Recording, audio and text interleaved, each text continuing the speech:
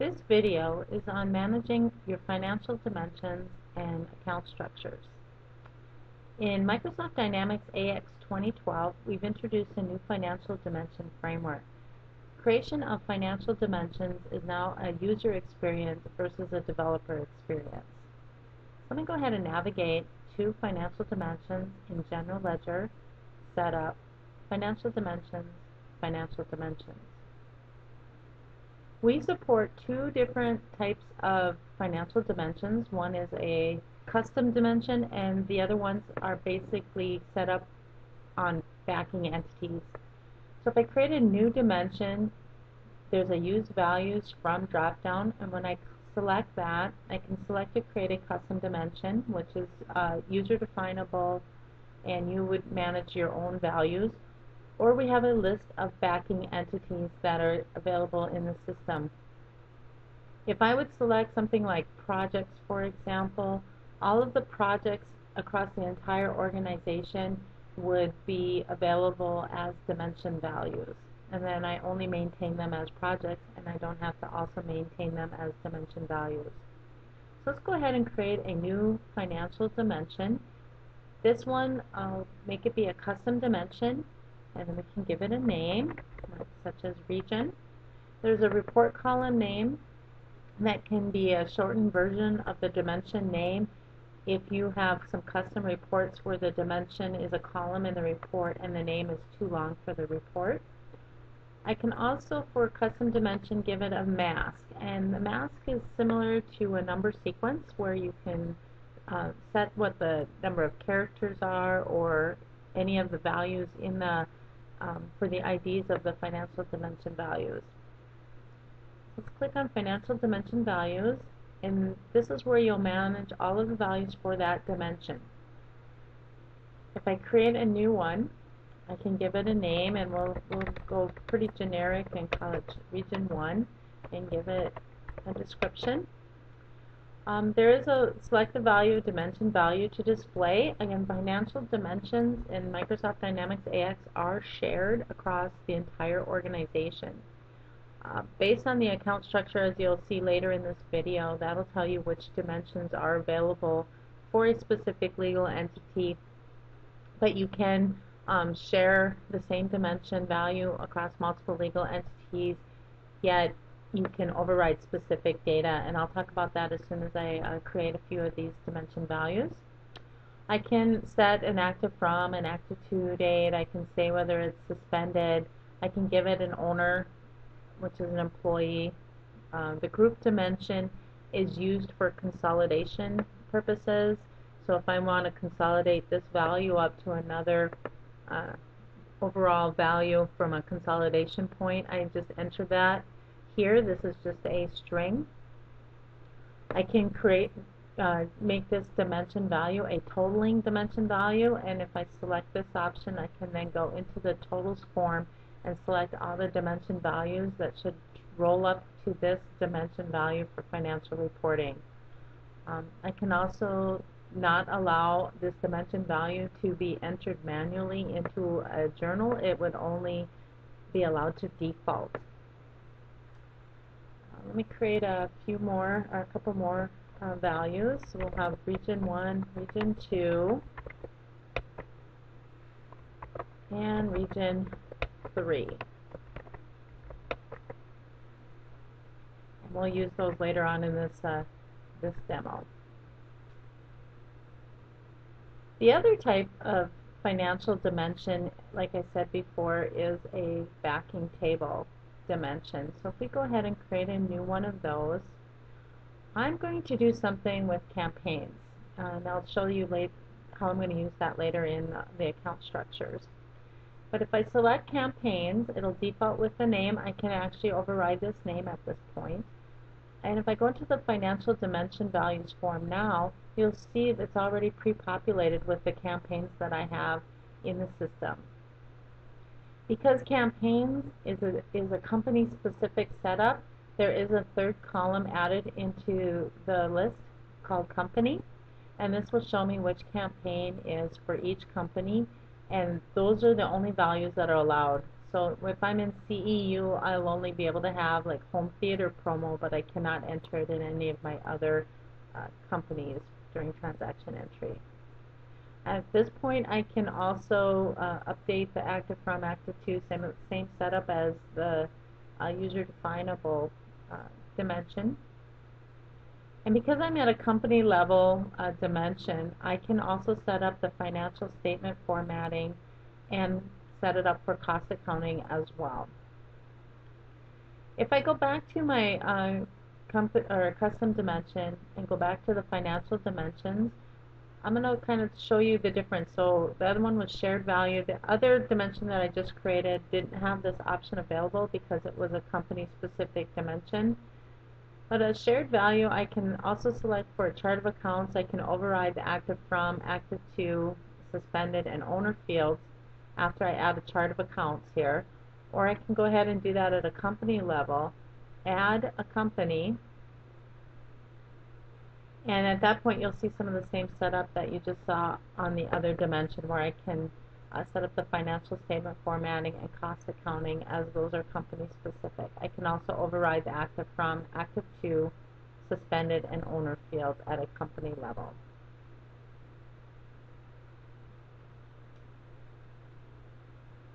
So next I'm going to walk you through the account structures. So under General Ledger, Setup, Chart of Accounts, Configure Account Structures, you will see the list of account structures that exist for the organization. Account structures provide the order of entry and the list of the segments that are available to be entered against a main account. A main account is required in an account structure. You can have as many account structures as you want, and you can actually associate more than one account structure to the same chart of accounts. And when you do that, just the main account cannot be referenced across all of the account structures associated to the same chart. So we do have a list of structures here. I'm going to go ahead and create a new structure for this for demo purposes to start off with to show you how simple it is. And we'll call this one demo structure. By default, I can have the main account added as the first segment. It does not have to be the first segment. I can take that off and then I'll get a blank screen available to me and I can start adding a segment, and I can actually have entry order in any order. It doesn't have to be main account first, as I said. So we can start off with, maybe we want to start with department and add a segment. It's very simple, and main account, for example. And then maybe I want to add, purpose. At this point, I can also add a segment, and if I don't see it in this list, these are all your financial dimensions in the list, I can just choose to create a new financial dimension, and it will open up a simplified version of the financial dimensions form and let me create a new dimension from here as well. I can start basically building out a tree structure that sort of looks like Excel. I can type in a constraint in a node, or I can click on the filter button and start building out the filter. And you'll see the where, because in the column that I'm on it'll display that. But I have various ways to define my structure or expressions. So I could say whether a department is something, or it begins with something, or ends with something, or there's a range. So I can enter in a value at this point, and I can choose to allow blanks. If I allow blanks, that means that that dimension value is optional, and when I select OK, that will populate into the node, and then I can choose to continue to build out my nodes using the same syntax. You can build these out as complex as you need them to be. Let me add another segment just to show you an example. I'll add cost center. In In Microsoft Dynamics AX 2012, we've introduced the organization models as well. And if you build an organization hierarchy, and I have dimensions that are backed by either like business unit, department, cost center, or value stream, and then you can use those hierarchies to provide the rules that you're defining or the constraints that are valid. So I would just click on relationships at this point, and you'll see all of the organization hierarchies that are backed by two of the dimensions, and in this case department and cost center. They do not have to be next to each other. As you can see, I have two segments in between department and cost center, and I can actually have a hierarchy that starts with cost center and then department, and I can select multiple hierarchies. I can give it a color node so I can see it on the node on the screen. And when I do that, you can see that these two dimensions already have the constraints defined between them based on an organization hierarchy. So I don't have to add all the constraints here. Once you've got everything done, then you need to activate the structure and then add it to a chart of accounts if this is a new one in order to use it. But for now, I'm going to go and move back to one of our existing structures that we're using in this company, and that's this account structure P&L. As you can see, it says that it's active, and nothing's editable in here. I don't see my add segment sign here, and that's because we do store two different versions of the structure. We have an active version and a draft version. So you can start editing your structure while your data entry people are continuing to enter and record other transactions, and then you don't have to put them in a downtime while you're changing any of your structures. So let me choose to edit this structure, and this is my P&L accounts. So I have a range of main accounts here, and then we're using department and cost center. And I'm going to go ahead and add one of those new dimensions that I added. We'll take a region. And I'm going to build out a couple of the rules here. So I'm going to say when department OU underscore 1 dot dot, which is for a range, to OU 2999, then I only want to support region 1. And make sure you spell it right. This is just a string. And we're going to go ahead and build out another department node. And now we'll say department OU department 3 to OU 4999. We want to support region 2. And then I'll add 1/3 department, which would be OU5 to OU 999. And that one will be for region 3. And what this is now stating, that when I am in my P&L accounts range, and I've entered a department between OU1 to OU 29999, you can only enter region 1 as a dimension value for that segment. Again, I could have the relationship set up there, and then I would just choose to activate. But before I activate it, I want to talk about advanced rules. Advanced rules, you can think about that as really appending an account structure onto an account structure. You can do a couple things in the advanced rules. You can either further constrain the columns, the segments that you have in your account structure, or you can add additional dimensions for specific scenarios. So let's say my scenario is that when I am in my sales accounts or my revenue accounts, I also want to track the campaign that brought in that revenue. I don't need it for all the rest of these accounts, so I don't want to add the segment there and make it optional so that I have to, enter it, and there could be some mistakes during data entry. So I'm going to go ahead and create an advanced rule for this structure, and we'll call it campaign. And you can add a filter, and this is just determining what the structure is, and I can select any of the dimensions that are available for use with the structure, and some of them are coming off of other advanced rules. But I'm going to say when main account is, or begins with, I should say, begins with 4, because those are my my revenue accounts. I want to add a new structure to it. Well, we need to go ahead and create an advanced rule structure, and advanced rule structures are just like the account structures, except for that you can't have main account. So let's create a new one for campaign.